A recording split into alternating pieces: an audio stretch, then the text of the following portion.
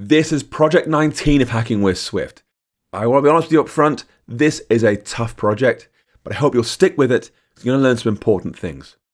In this project, you're going to learn how to create Safari extensions, which lets us embed a version of our app inside Safari's action button, then manipulate data from Safari in interesting ways. What do I mean by interesting ways? Well, our little Safari extension is going to read in the URL and page title that the user was visiting, then show them a large text area they can type JavaScript into. When the extension is dismissed, we'll execute that JavaScript in Safari. This is the first of two projects that are hard. It is not because I want to torture you, but because this isn't one of Apple's better APIs. In fact, I'd say it's downright ugly in places. In this project, the actual amount of code you're going to be writing is quite small. However, it's dense, and there's a lot to take in, so it might feel like slow going.